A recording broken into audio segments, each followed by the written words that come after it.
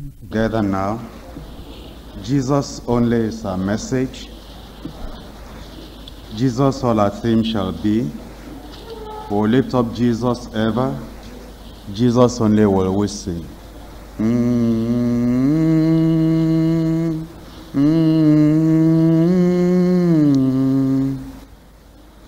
Jesus only.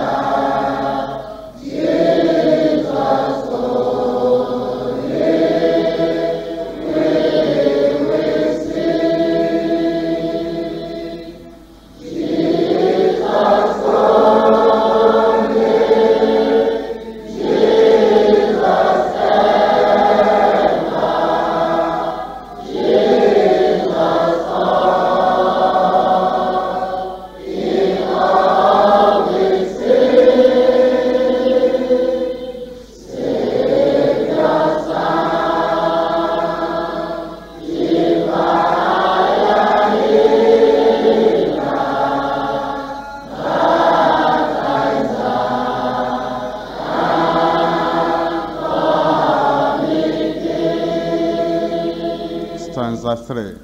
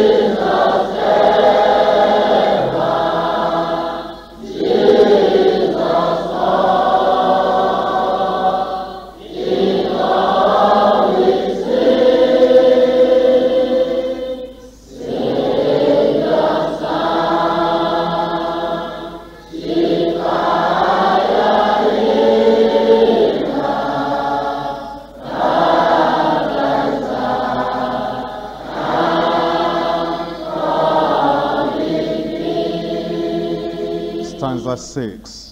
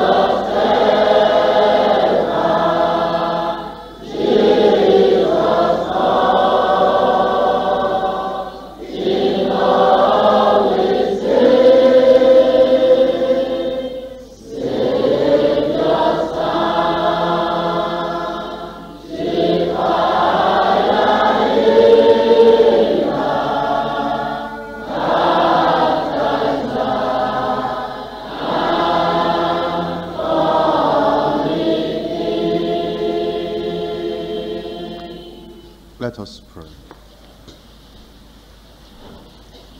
Heavenly Father, we thank you for this workers' retreat. We praise your name because you brought us to fulfill a definite thing in our lives. And we are praying that your intention for calling us together will be fulfilled in Jesus' name. Amen. We pray that from the very beginning tonight, you'll speak to our hearts. Lord, our hearts are open, our ears are open. We want to hear you speak to our hearts. Lead us on, O Lord. In Jesus' name we pray. As we come to the workers' retreat, we need to understand that God has brought us together so as to fulfill a special need in our lives. As you know, other districts have come for their own workers' retreats.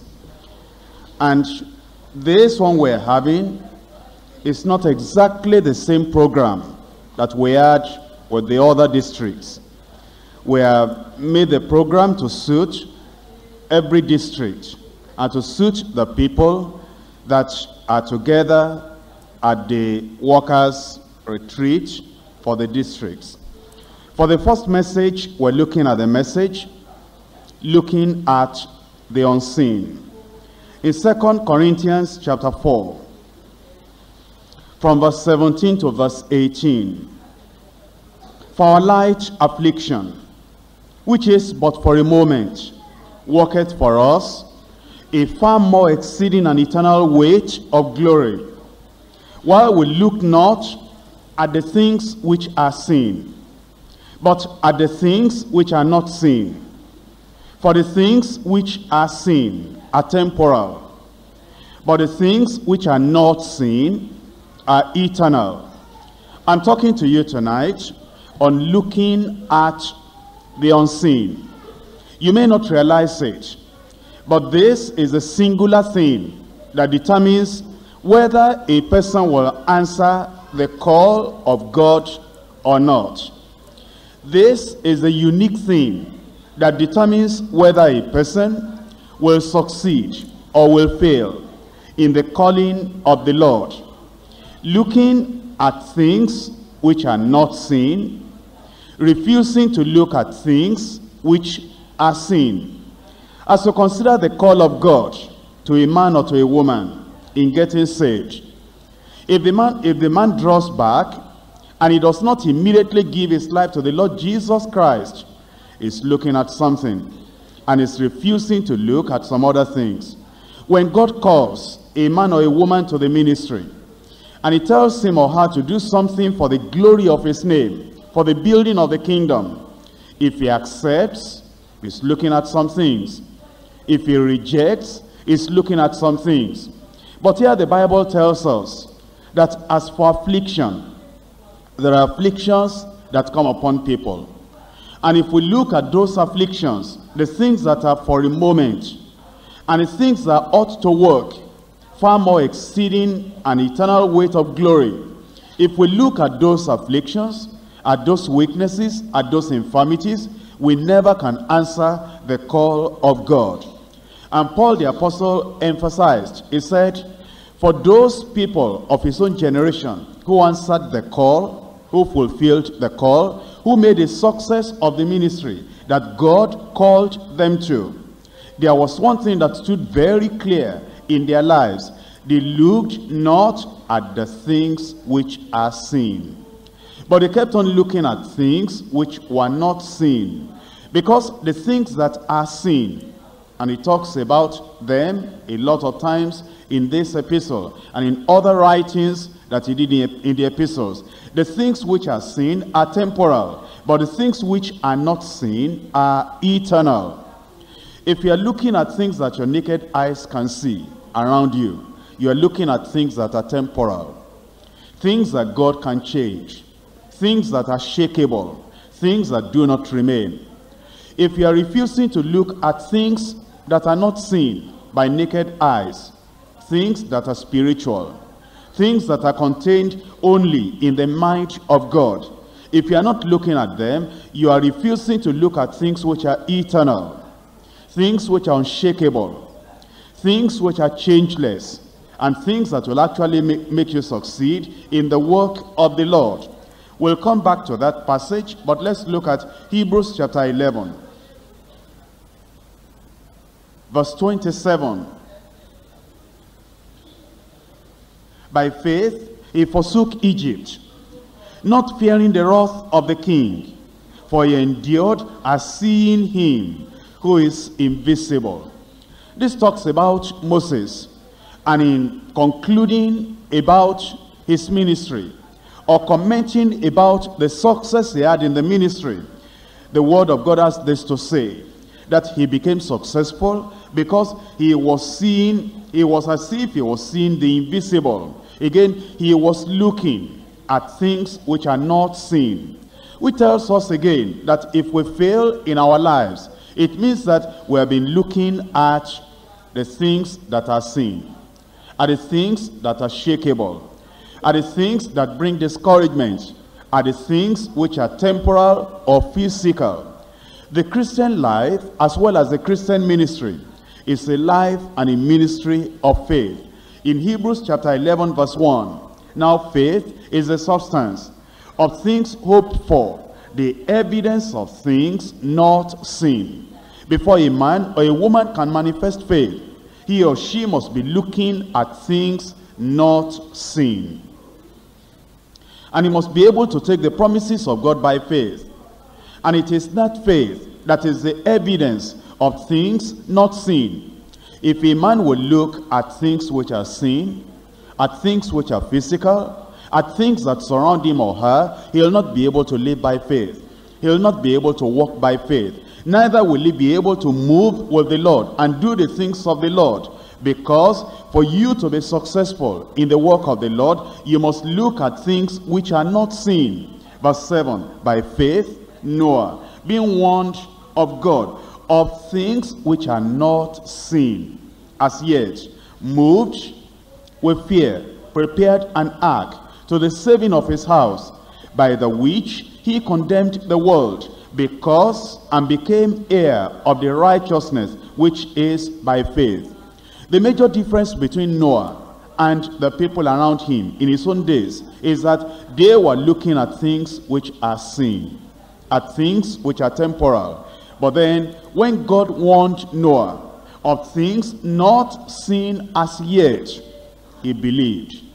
He moved on. He acted in line with seeing the invisible, hearing the unheard of. And because of that, he was distinguished from his neighbors. In verse 8, by faith, Abraham, when he was called to go out into a place which he should after receive an inheritance, obeyed, and went out, not knowing whither he went.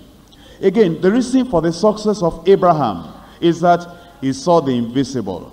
He looked at things which were not seen. He meditated at what his neighbors, his friends, his relatives could not see. And he must have been telling him, we can't see anything to what you are talking about. We can't see what you are relying upon. We can't see what you are throwing your whole weight upon. That's the very secret of the victory of a child of God, of a person that is going to follow God and be successful in the ministry. It is what they cannot see. It is what looks to them invisible that you are relying upon that actually determines the success that you have. Romans chapter 4, verse 17. As it is written, I have made thee a father of many nations, before him whom he believed, even God, who quickeneth the dead, and calleth those things which be not as though they were. Before we can give name to anything, we have to see it.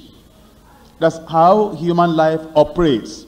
But then we're told that God calleth those things which be not as though they were.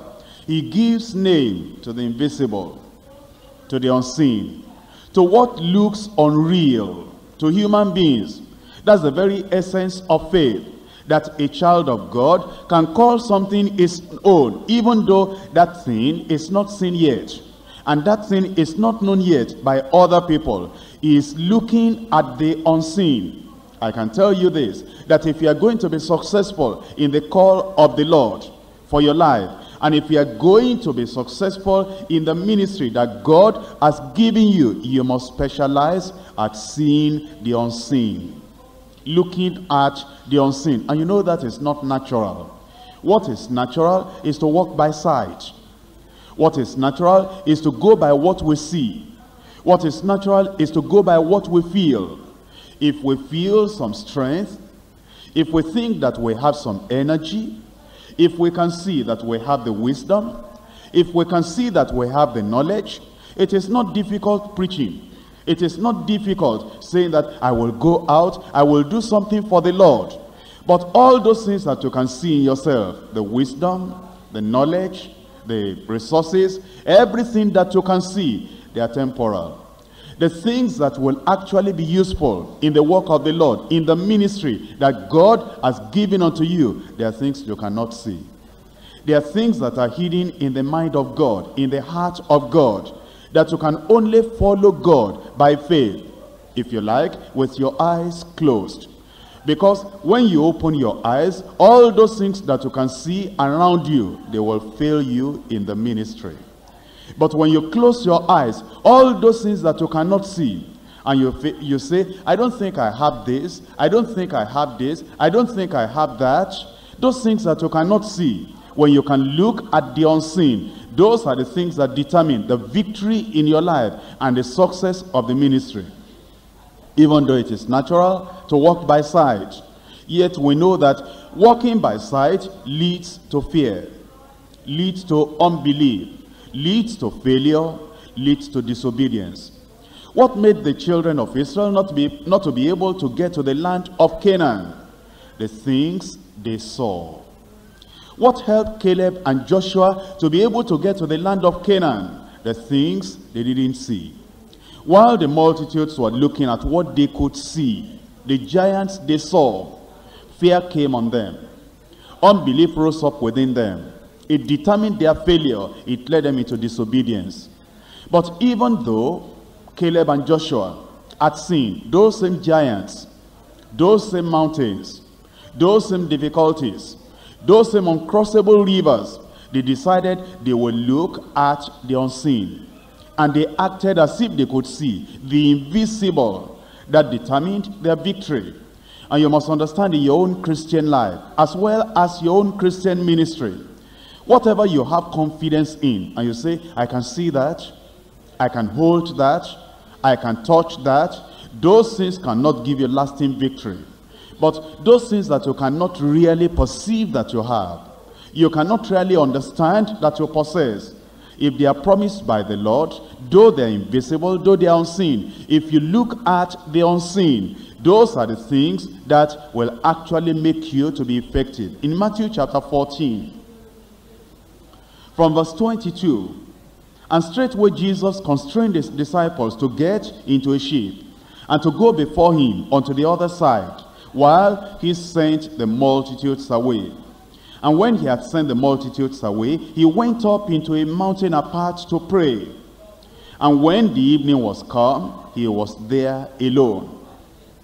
But the ship was now in the midst of the sea, tossed with the waves, for the wind was contrary. And in the fourth watch of the night, Jesus went unto them, walking on the sea. And when the disciples saw him walking on the sea, they were troubled, saying, it is a spirit. And they cried out for fear. What troubled them? What they saw. They saw Jesus Christ walking on the sea. And from their own carnal understanding, human understanding, natural way of thinking, they felt only a spirit could walk on the water. Now, if you think about it very well, that shouldn't be strange to you. In our own human understanding, human beings don't walk on water, unaided by the power of God, unaided by the Spirit of God. And if you also think about the superstitions you knew before you ever came to the Lord, spirits can do anything. Spirits in superstition can stand on the point of a pin. Spirits can walk on the water. Spirits can float in the air. Now you have known all those things superstitiously. And even though these people were born again, and they had been following the Lord Jesus Christ, down deep beneath the very surface of the heart, there was this superstition still lurking behind their hearts. And immediately they saw Jesus walking on the water, they were very sure that's the fulfillment of that superstition. That's a spirit. And what they saw and what they believed brought fear in their hearts. And they cried out, and they were troubled. Many times when we are troubled, our troubles have no base. Many times the foundation of your trouble is a superstition you knew long, long ago. And that superstition had not been cleansed by the blood of Jesus Christ in your heart. Sometimes long ago you had heard a particular sentence, and that sentence had remained in your heart. And at a time of difficulty, at a time of trouble, that sentence will come up in your heart, and you believe that sentence more than you believe the promises of God. And because of looking at what you can see, you make a conclusion. Fear and unbelief rise up in your hearts. But in verse 27, straightway Jesus spake unto them, saying, Be of good cheer, it is I, be not afraid. And Peter answered him and said, Lord, if it be thou, bid me come unto thee on the water. And he said, Come. And when Peter was come down out of the ship, he walked on the water to go to Jesus. How did he do the impossible? He looked at things that were unseen. He didn't look at things he could see. For a moment, he didn't think you couldn't walk on the water.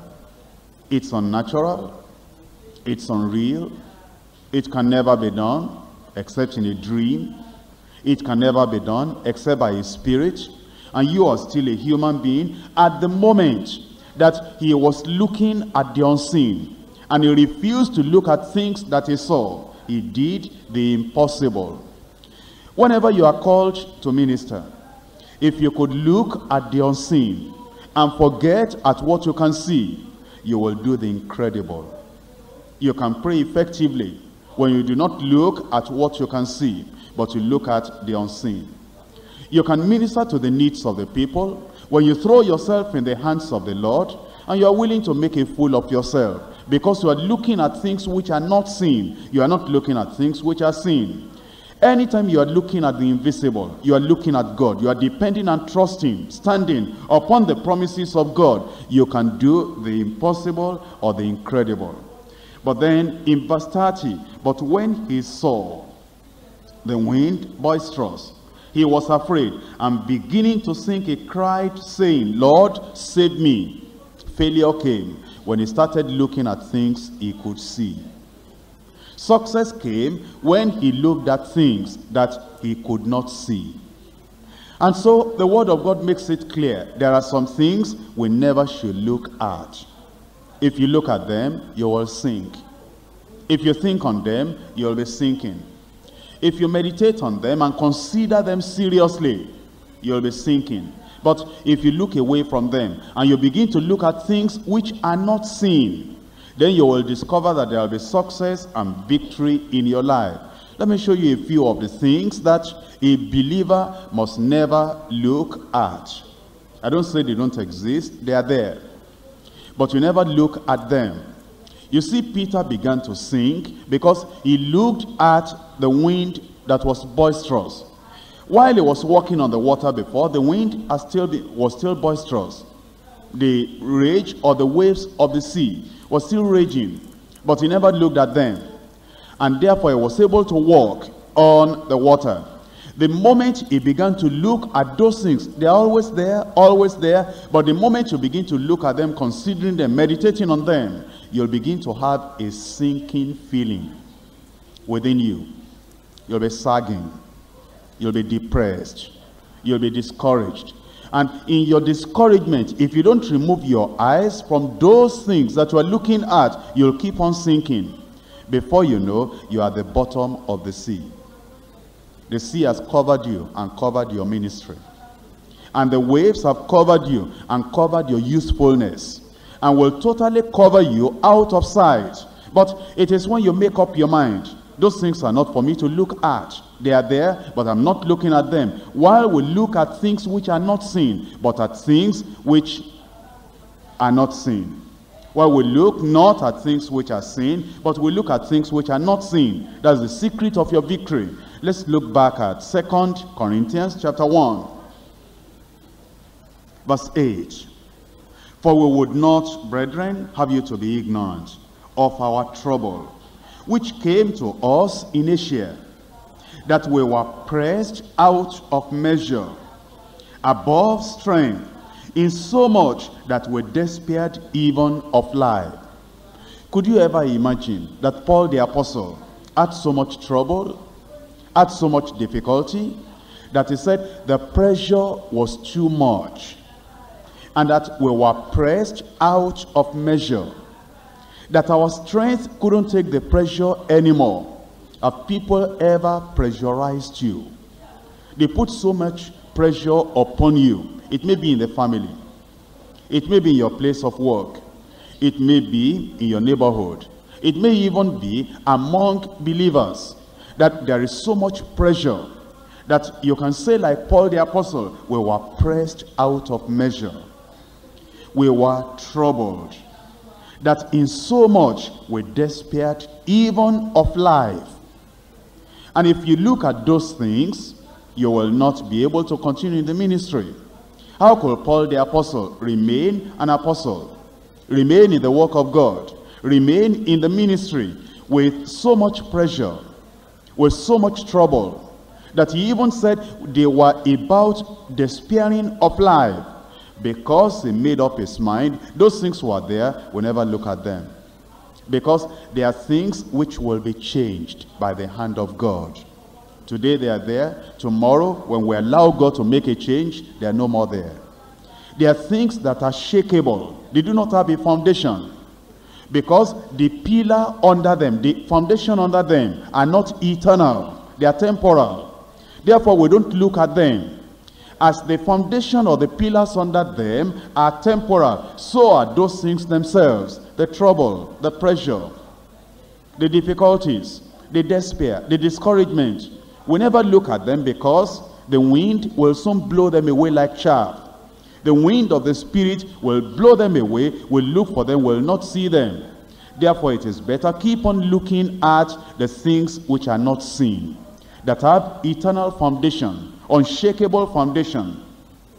In chapter 4, verse 8, we are troubled on every side, yet not distressed. We are perplexed, but not in despair. If you understand what Paul the apostle was saying, he said, we are troubled on every side to the point of perplexity.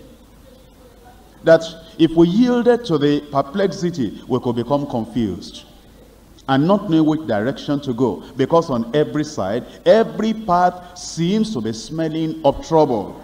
And yet we are not distressed. Yet we are not in despair. How could they be surrounded with so much trouble, so much perplexity, and so much confusion, and not be in despair, and never be distressed?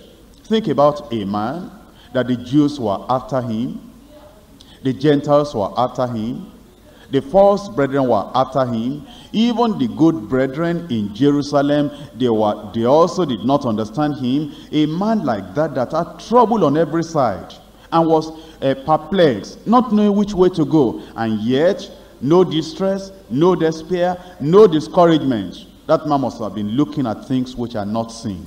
You see, when you sit down alone by yourself and you are thinking, and you look at this in your mind's eye, in your view, in your understanding, you look at that difficulty, look at that difficulty, look at that difficulty. Every place you turn, every path you turn, there's a difficulty there. And you look at those things, you'll not be able to pray. The other people that pray, it's not because the troubles are not there, they don't look at them. The other people that are able to preach, it's not that there is no difficulty, but they don't look at them. The others that are able to minister to the needs of the needy, it is not because they don't have some pressing problems themselves, it's because they never look at them. And if you keep on looking at that thing, it will be magnified. The more you look at trouble, the more that trouble grows. The more you look at a mountain, the more the mountain will grow. But when you turn your back on it, and you look at the mountain mover, and you look at Christ, the invisible, and you look at the promises of God, while you keep on looking at things that are not seen, the things that are seen will vanish out of your view. But while you keep on looking at the trouble, at the perplexity, and you keep on looking at those things around you, they will bring distress and despair. Verse 9, persecuted but not forsaken, cast down but not destroyed. There were things around Paul the apostle that if he had looked at them, he'll be cast down. He'll never rise up. He could never have gone on those missionary journeys if he kept on looking at the things around him, the persecution, the misunderstanding. He would have been cast down. You know, in your own life too, you will not be able to go on walking by faith. You will not be able to go on ministering by faith. You will not be able to go on ministering to the needs of those around you. If you look at the persecution, you'll be cast down. And you look at the things that surround you. The best thing for you to do, the thing that will give you the victory, that will make those circumstances to change, and for the wind to blow on them and to drive them away, is keep on looking at things which are not seen. Keep your eyes away from the things that are seen. In the family, just act as if those things are not there.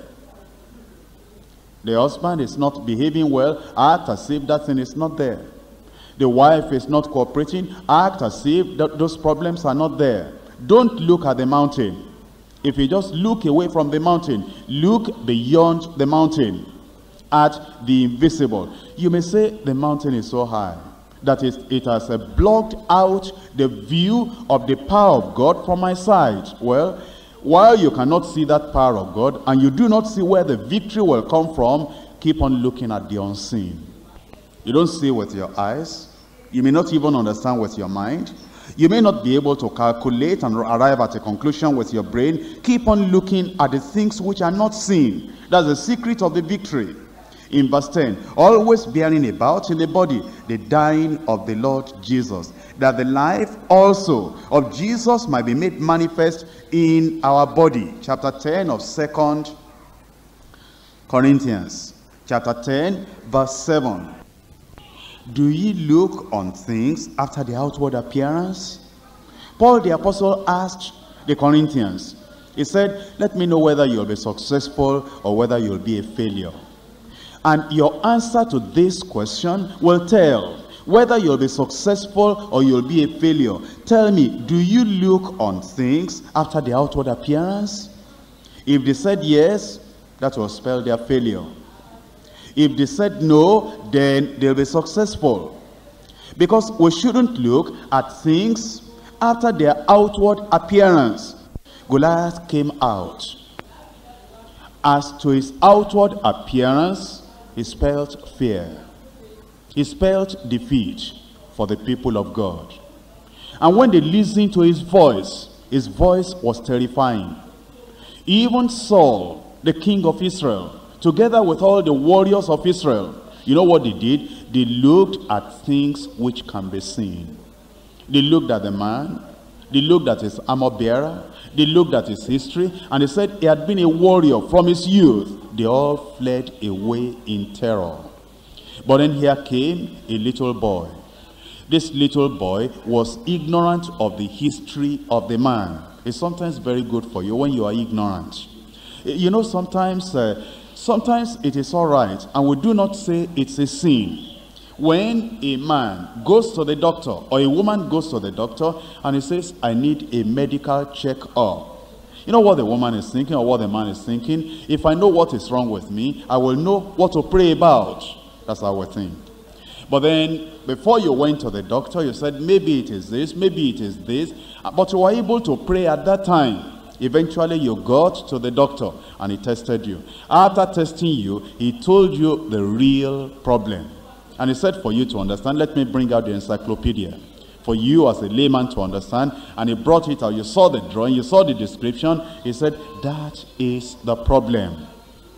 Are you able to pray now more than you prayed before? You said, if I know my problem, I will know what to pray about. I will know how to channel my prayer. Now you have known the problem. Now you have seen Goliath. Now you have heard his history. You have now known that this man had been a warrior from his youth. It cancels prayer. We begin to look at things that are seen. But the victory is looking at things that are not seen. And so the young boy came. And he looked at the man, and he looked beyond the man. He said, I come in the name of the Lord. For that boy, the name of the Lord can move any mountain, can remove any Goliath, can destroy any giant. The people that were walking by side, they came to talk to him. They say, you cannot do it. You are a little boy. Look at the man. Don't you see his height? Don't you see the spear? Don't you see the armor bearer? Don't you see the history behind him? He said, but that's your problem. I don't see what you see. I see what you cannot see. And then he gave them testimony. When the lion came, I did not see the lion. I saw the power beyond the lion. And that's how I overcame the lion. And he said, when the bear came, I did not see the power in the bear. I saw the power beyond the bear. So Saul said, that's all right for you, but I'll help you out. You cannot go to defeat Goliath by depending on power that you cannot see. But look at my armor. Put this thing upon you. This one, you can see this. Walk with this. He put it on. He said, this is too heavy. The things you see will be heavy on your heart. When when you are joyful, you are light, you are praying, you are going this way, you are light. And then somebody came to you and said, the way you are joyful, you don't know what is happening in your family. Let me tell you some secret. Maybe don't tell your husband that I told you this, but let me tell you what your husband is doing. And then told you, your husband, I met your husband somewhere with one lady. It's like a weight, your heart sank. All your joy left. Now you have known what you shouldn't have known. You've got information you shouldn't have got. Now from that time you got the information, you are walking by sight. And so it became a weight on David. And he said, take your load. I prefer to be light. While I'm light, I see the invisible. And he went, and the problem for Goliath, he walked by sight. He saw the little boy, he did not see the God behind him. He did not see the stone in his hand. He said, am I a dog that they sent this little boy to me? He was walking by sight. That's what killed the man. If when he saw David, if he saw the God of Israel behind David, if Goliath had walked, not by sight, but by faith, and he said, this little boy can do havoc, can destroy me, and therefore if he saw the invisible and had drawn away, he would have spared his life. He remained, and that is what killed him. But David, he said, I see your sword, but I don't see it. I see your spear, but I don't see it. I come in the name of the Lord. And he ran after him, and he threw one stone, and the man came down. He wasn't walking by sight. Show me a man that will train himself, that anytime I hear of trouble, I'll never think about it. That man will succeed. You can't defeat that man. Anytime I hear something that is depressing, discouraging in my place of work, in my family, or people are talking about the zone, they are talking about the district, and they say this, did you know this information about the district? Well, I didn't know. What is it? And they tell you, if it is something that will make you to be walking by sight, you say, so that is going on in our district. If it is something like that, just blot it off as if you never heard, and just walk by faith. And they say, this thing that I just told you now, doesn't it bother you? No, not at all. Why doesn't it bother you? I look at the invisible. I look at things that are not seen. Your victory lies in this. Looking at things that are not seen. When you keep on looking at things that are seen, this problem, that one is getting married, that one is not getting married, that one is gossiping, that one is grumbling, that one is complaining. If you go by that, you are defeated before Goliath died. But if you look not at the things which are seen, and you're only looking at the invisible, do ye look on things after the outward appearance? Since we became Christians, we have been saved, we have been sanctified, we have been baptized in the Holy Ghost. Have we been trained to look at things which are not seen?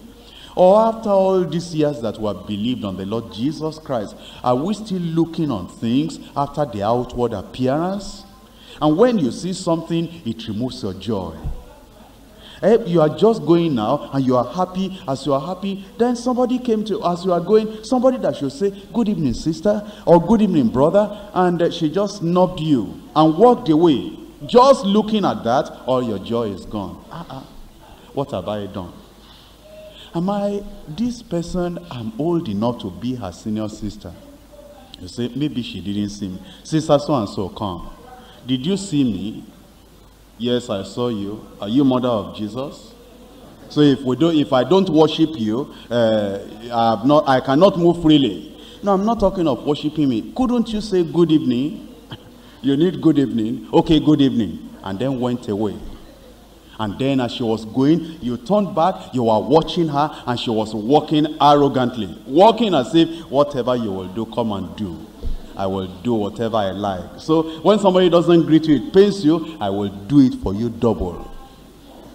That alone, greet me, I don't greet you, brings you sorrow. You are sad. You cannot eat. You are not happy again. Because somebody snubbed you. Somebody did not greet you. How many thousands of people in the world that doesn't know how to greet people? But because of that, we are sad. Joy is lost. Everything is gone. Now, so and so, here you are in the zone, and we have been moving together. I heard that you wanted to get married. I saw it on the paper in the church. Is it good like this? Good like what? So if I want to come and if I want to marry, I should announce to the whole of Lagos City. No, are you counting me as Lagos City? I'm your sister now. You didn't tell me you are going to get married. And anyway, you know now that I'm going to get married. Okay, I'm going to get married. You are sad. And when they tell you to come and lead house fellowship, you cannot lead house fellowship because somebody wanted to get married. Why don't we train ourselves?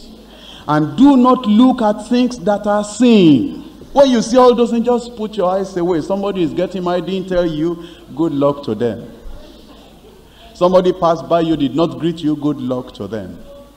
Somebody was traveling, sister, where did you go? I went to London. Now, are you the one going to give me visa? I went to London, I went for holidays. And we are here, we are living just there. You couldn't even come and say, I was traveling. What should I come and tell you? I know the way now. I know the road to the airport. I have my visa, I have my passport. And God provided money for me. I didn't need to beg anybody. I went, I just traveled just to have a nice time, whether you like it or not. And I'm back. And you are sad.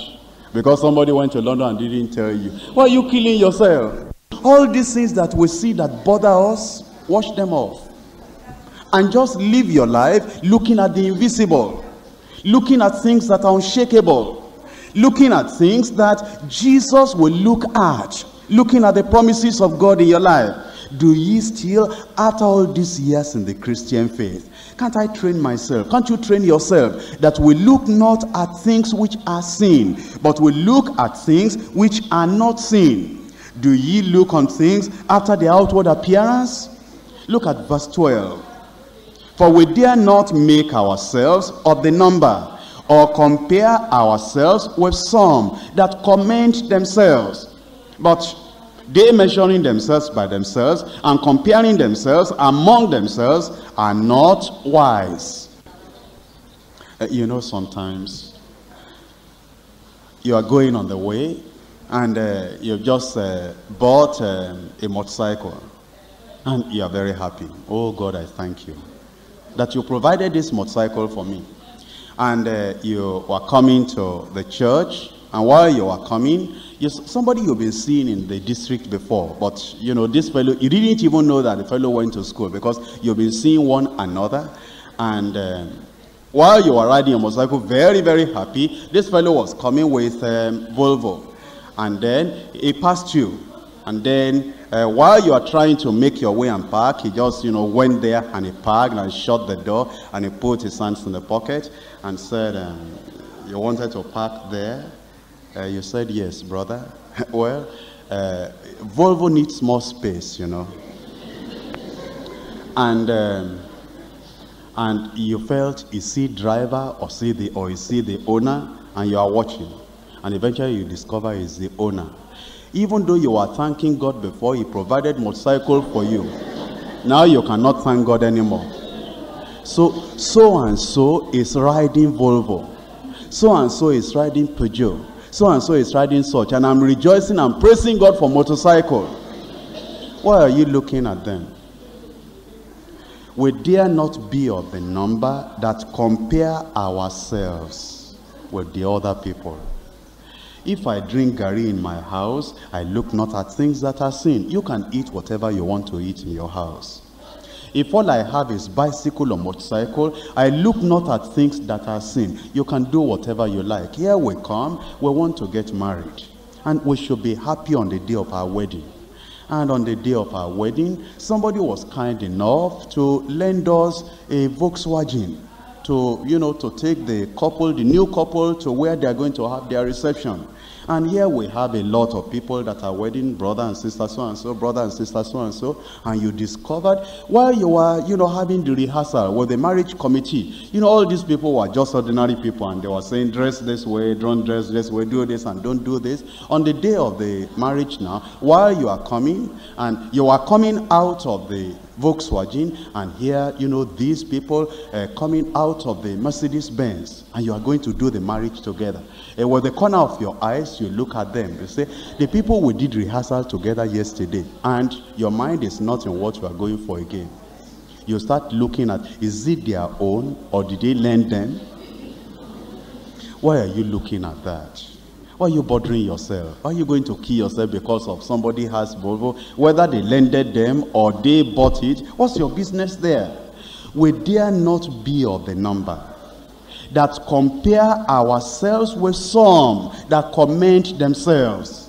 You see what stops us in working for God? Comparing ourselves. I see what that one is doing. I see what that one is wearing. I see what that one is riding. But we do not compare ourselves or measure ourselves with other people. We just yield ourselves to the Lord. Sometimes we have peculiar problems that we dare not look at. Do you know, brothers and sisters, as we're in the church, we're different. You'll find that a particular brother has a physical infirmity, or if a sister has a physical infirmity, and the sister or the brother will spend all her life because of that. Maybe she limps a little, or he limps a little, and every time she's very conscious of that I limp.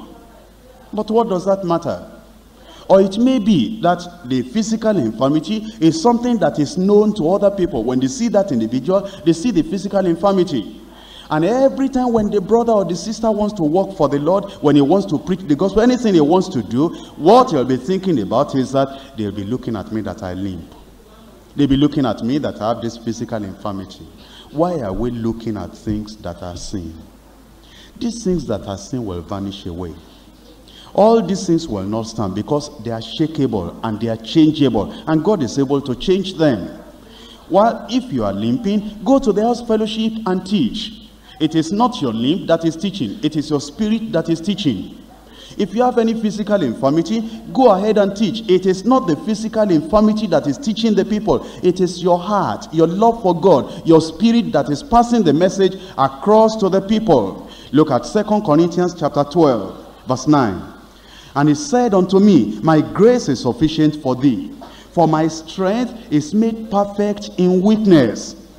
Most gladly, therefore, will I rather glory in mine infirmities, that the power of Christ may rest upon me.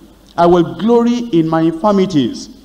You know, sometimes after you are married, you discover that maybe your wife has a particular physical blemish.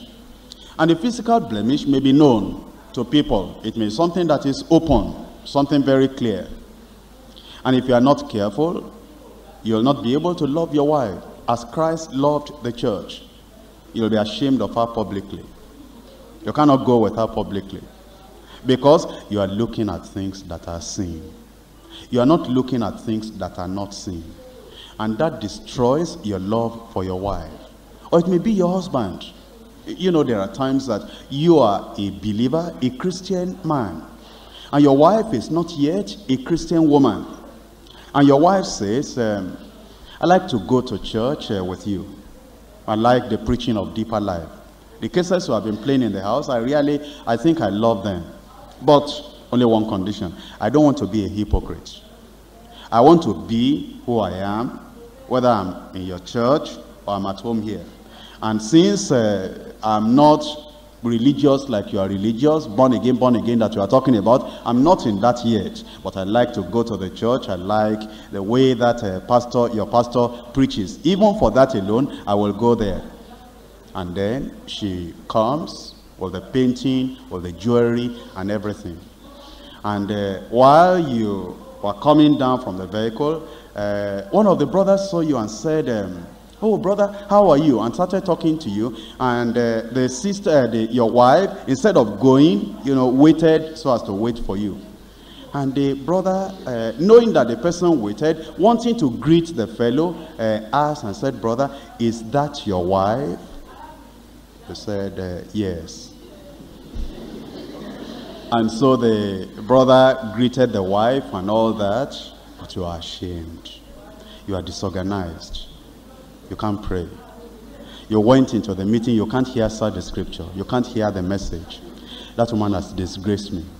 So that man will be looking at me now, so my wife is like that.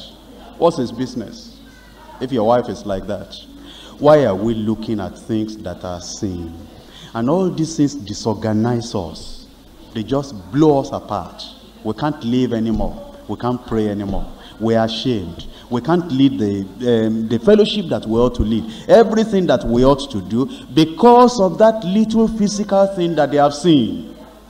Why are you not happy that the woman is able to follow you to the church and be able to say, look at my wife, even when they don't ask you, introduce her to them and let them show love unto her. Let her see that, they see me as I am. It means that these people are not looking at all the things I put on my neck, in my ears, everywhere.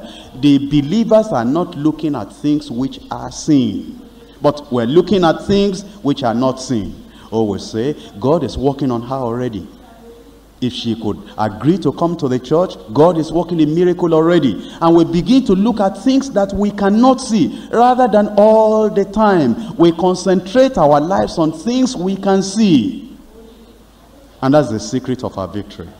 That in your life, you'll become free as the air. And you go in the presence of the Lord, you pray, you preach, you minister, you do anything, because you are not looking at those things. Paul the apostle said, therefore will I rather glory in my infirmities. Let us look at 2 Timothy chapter 4. Let's look at chapter 1 first. And verse 15. 2 Timothy chapter 1 verse 15. This thou knowest, that all they which are in Asia be turned away from me, of whom is Phygelius and Hermogenes. It says, all that be in Asia turned away from me. You know how lonely you feel when people turn away from you. And it appears that you've lost all your friends. You say, I can understand that the friends in the world, if I lose them, I don't care. But think about it. The children of God. Do you know that when this happened to me, that happened to me, none of the children of God came to visit me? Or are you looking at that?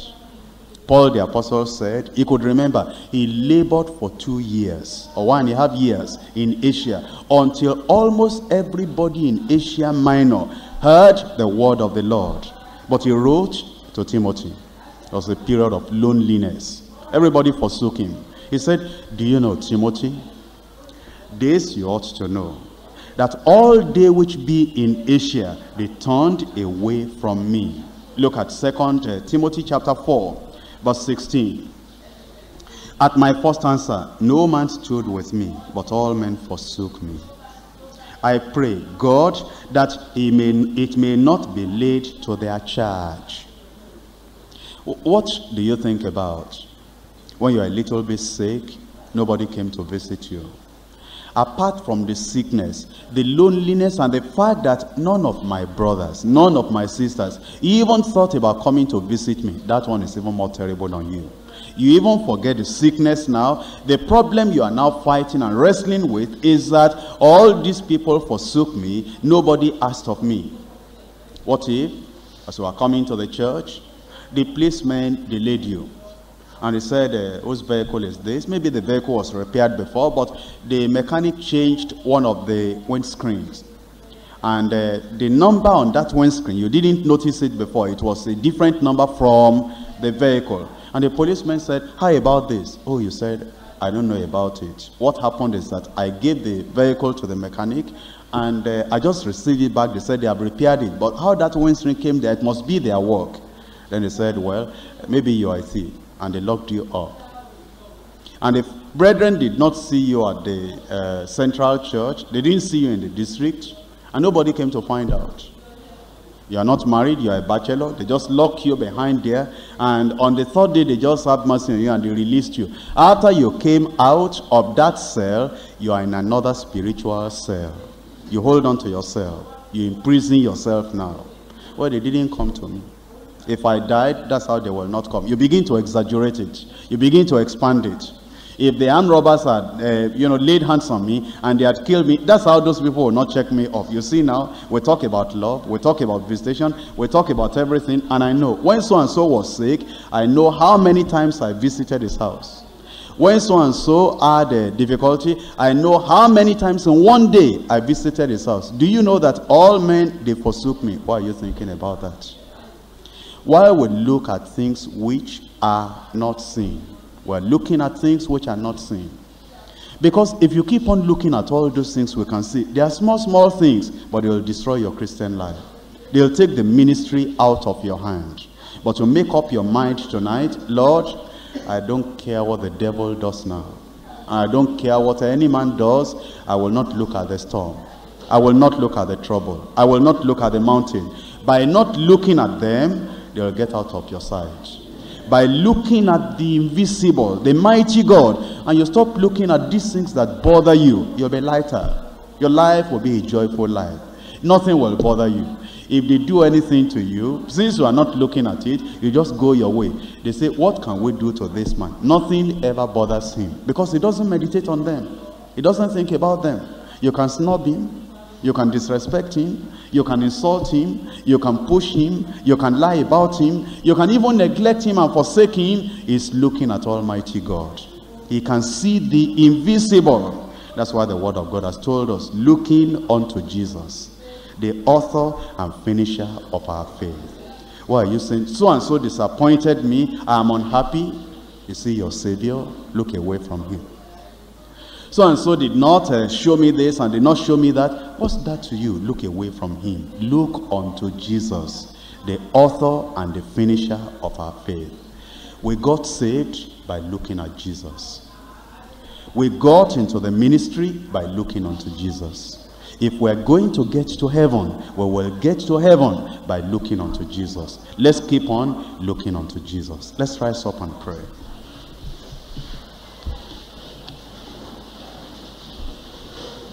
Our Father, we thank you very much for what you have shared with us.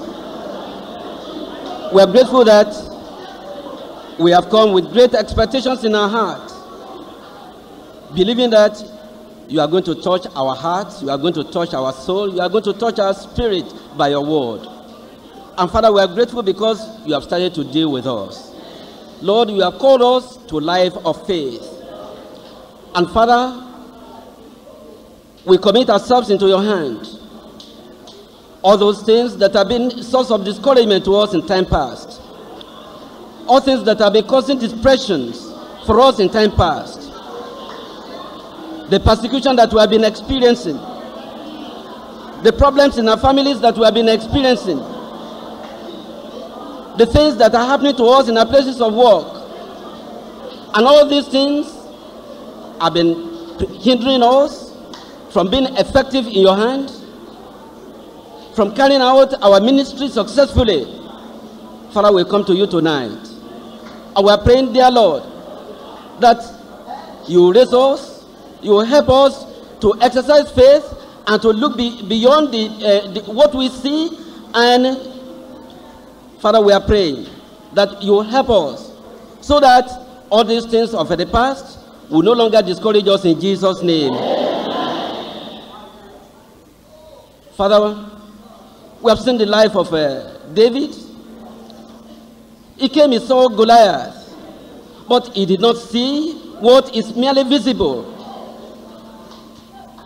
He looked beyond Goliath and he saw the God of Israel that was able to help him to be victorious, and he was victorious. Father, we are praying that whatever problems have been in our families, whatever problems we have been experiencing in our lives, so much that our Christian life has been going down. The ministry you have committed into our hands is not effective. Father, we are praying that as from tonight, you help us to exercise faith, great faith in Jesus' name. Oh Lord our God, we know that without you we cannot do anything. When Christ walked on the sea, Peter saw Christ and he wanted to go to Jesus. And when he stepped on water, he was able to walk. But when he saw the waves, he became depressed and he was sinking. Lord, when we see things around us, when we see the mountains of problems around us, and we have not looked at the mountain mover, we see that we are sinking. The problems are overcoming us. But dear Lord, you have renewed our faith tonight. You have called us into new life of faith tonight. And Father, we are praying that as from tonight, Lord, we pray that we will see the mountain mover in our life in Jesus' name. Also things that have not been able to make us effective in your hand. Lord, from tonight, we look beyond all those things. And we will see ourselves victorious and successful in your hands in Jesus' name. Lord, we totally release ourselves unto you. We yield our lives entirely unto you. We ask that you use us to the glory of your holy name in Jesus' name. All those of us who have been persecuted in our homes, either because of our unbelieving wives or unbelieving parents or unbelieving husbands, Father, we pray that all these things from tonight will no longer be a source of discouragement, a source of despair to us in Jesus' name. We pray that you so touch our unbelieving people, and Father, we pray that you win them into the kingdom in Jesus' name. We are grateful, Almighty Father, for what you are going to do with us during this retreat period, for the great things that you are going to do for us. We pray that you will transform the ministry of every one of us in Jesus' name. At the end of this program, we pray that none of us will be the same again in Jesus' name. There are problems in our zones, problem of poverty, and so much that many people whom we have been visiting, who could have wanted to come to the fellowship but could not come because of problems, because of persecution, because of poverty. Father, we are praying that as from tonight, or as from the end of this program, when we start to visit them and start to talk word of faith into their ears, we pray, dear Lord, that you touch their hearts, you bring them into the fellowship of believers in Jesus' name.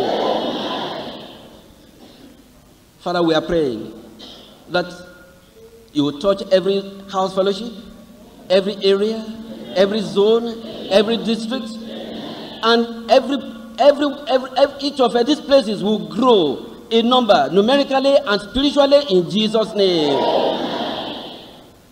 Father, help us so that we will grow in our Christian life in Jesus' name.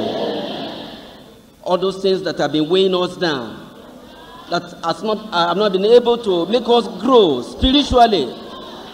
Father, we pray that as from tonight, all sorts of things will be under our feet in Jesus' name.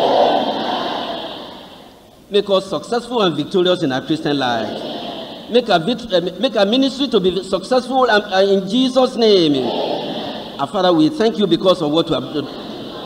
Thank you for what you have shared with us.